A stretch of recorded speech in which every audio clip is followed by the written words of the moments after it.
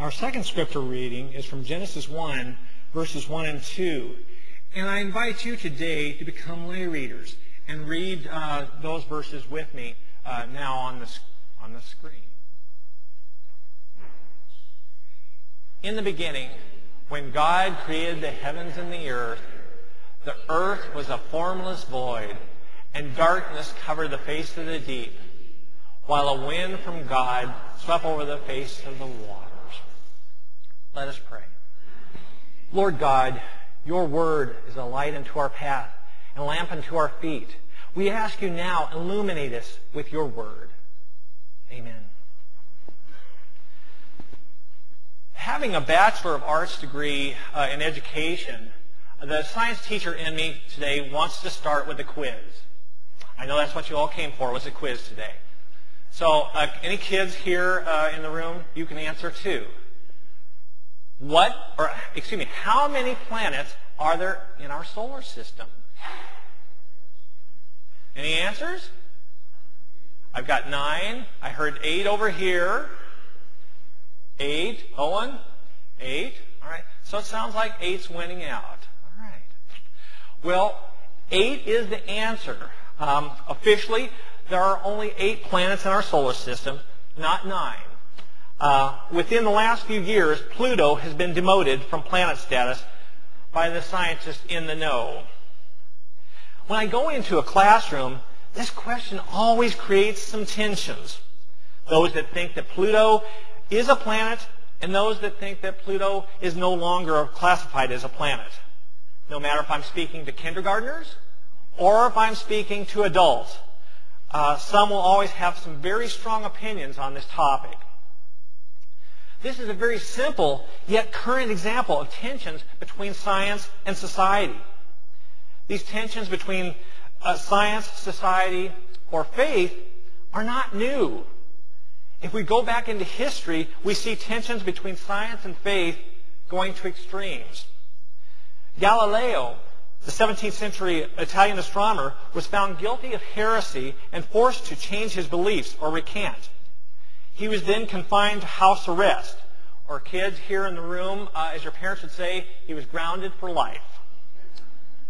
This was all because he believed that the Earth and the planets orbited around the sun, which in turn orbited around the center of our galaxy. Now, others in his time with those very same views lost their lives because of their beliefs. Today, tensions still exist between science, society, and faith.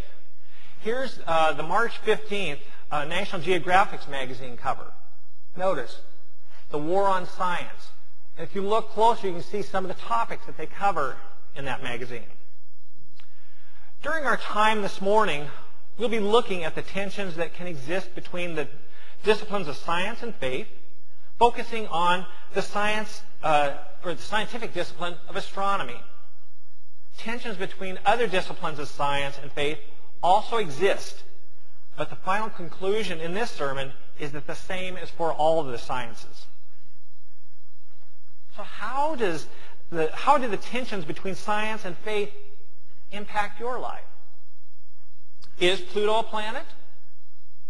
Is the Earth less than 10,000 years old? Or is Earth 4.6 billion years old? Did God create the heavens and the earth? Or did it just happen randomly? We're going to tackle the last 2 questions since they're going to be more relevant for our discussion time. But first, for understanding, let's look at Genesis 1 contextually. Genesis 1 was probably written by priests around the time of the Exodus from Egypt, and it was a comfort to the Israelites. It was written to a people experiencing their own tensions of leaving their homes with predictable supplies and a somewhat secure slave life that they knew under Pharaoh. From that life, they were thrust into the unknowns of the wilderness with limited access to the necessities of life. It felt like chaos to them. One of the themes for the Israelites to hear in Genesis 1 was that God is in control. He created everything, and out of the chaos of creation will come order. we see the idea of God's control stated in Isaiah 45:18. For the Lord is God, and He created the heavens and earth and put everything in place. He made the world to be lived in, not to be a place of empty chaos. I am the Lord, He says, and there is no other. Returning to Genesis, it was written in terms that the Israelites could easily understand in that time. Genesis was not meant to be a scientific textbook for the Israelites then, nor is it a scientific textbook for us today. Nowhere does Genesis indicate that water is made up of 2 atoms of hydrogen and 1 atom of oxygen. Nowhere does it say that the sun, our sun, is made up of 75% hydrogen and 25% helium and other elements.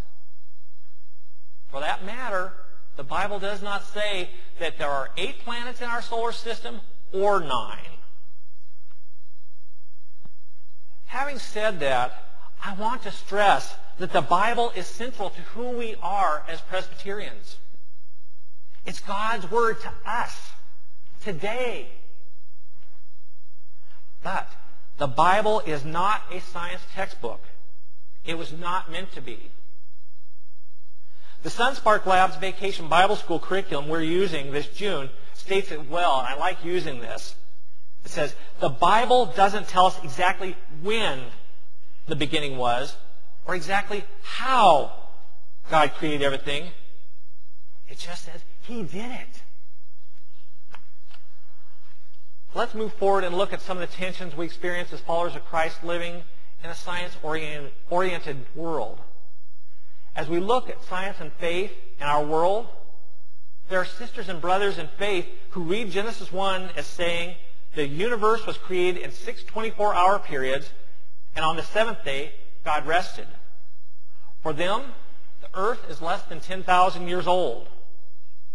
Then there are sisters and brothers in faith that believe earth is 4.6 billion years old and created by God over a long period of time, and that the universe is 13.7 billion years old, more or less with a small margin of error.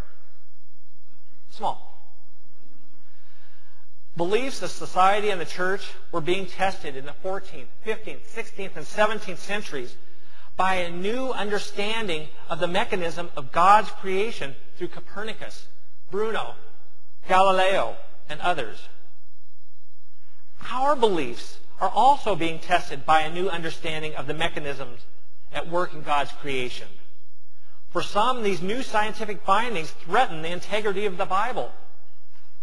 For instance, if the Bible is the Word of God and authoritative, how can the statement, Earth is 4.6 billion years old, or that there could be life on moons in our solar system, coexist with our biblical understanding?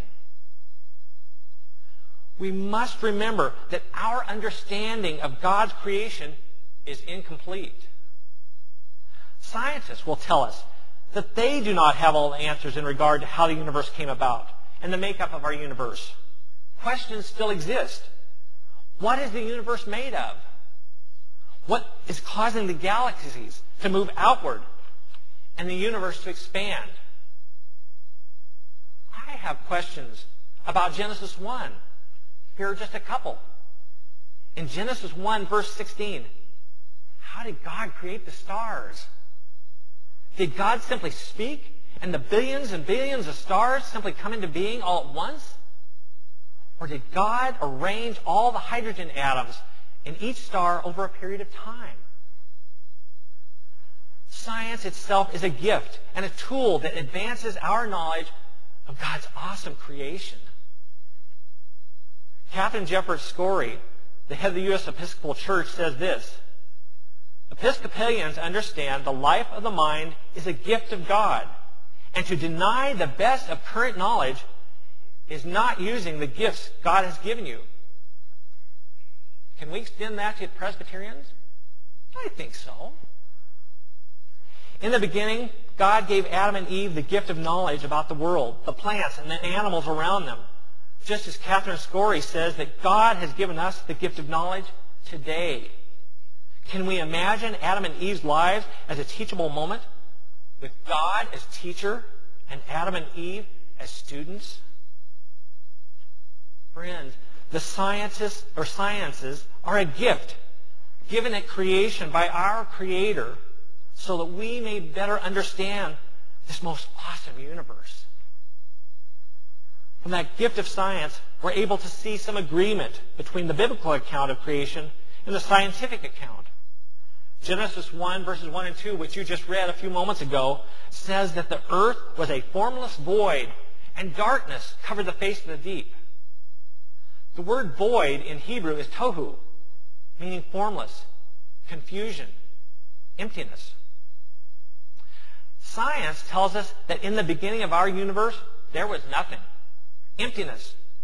And within an instant, there was something, a single pinpoint, which expanded rapidly into a vast formless cloud of chaotic radiation. Tohu. In the last century of astronomy, with the advent of larger and larger telescopes and new space-based telescopes such as Hubble, our understanding of God's creation has changed dramatically.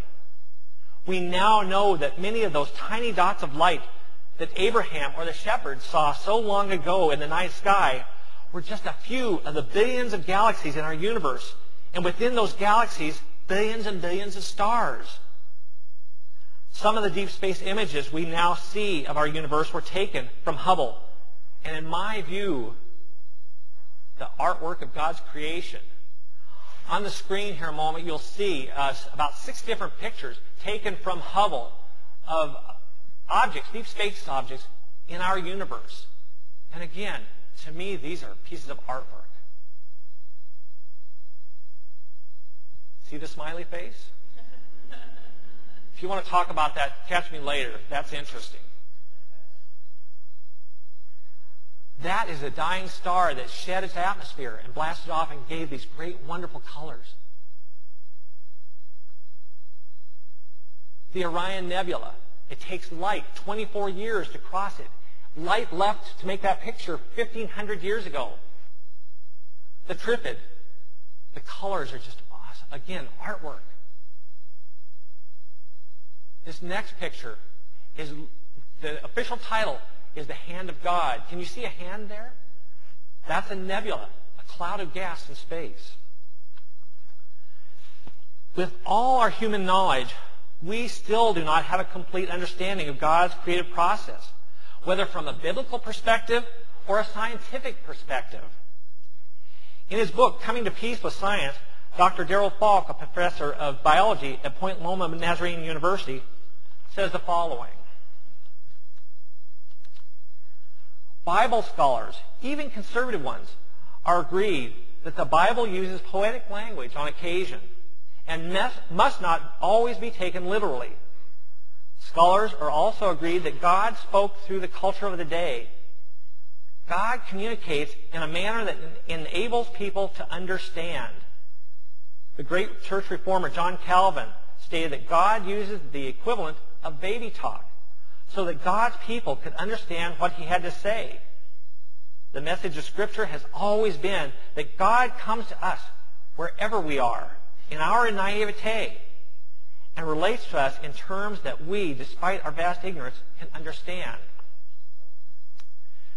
Now, Calvin's actual words referring to baby talk comes from his Institutes, and it's stated this way: as nurses commonly do with infants, God is wont in measure to lisp in speaking to us.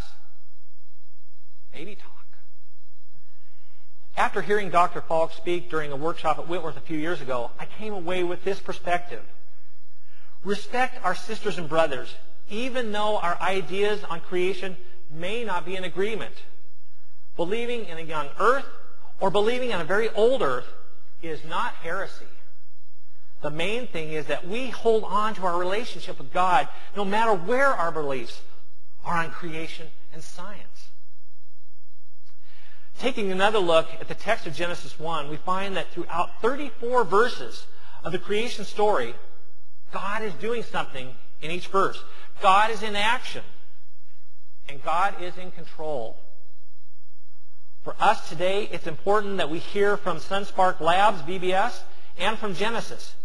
The tensions of the how of creation in those 34 verses is far less important than the who of creation. Who is in control of the chaos of our lives? Which brings us back to where we started this sermon. Genesis 1, verse 1. In the beginning, God created.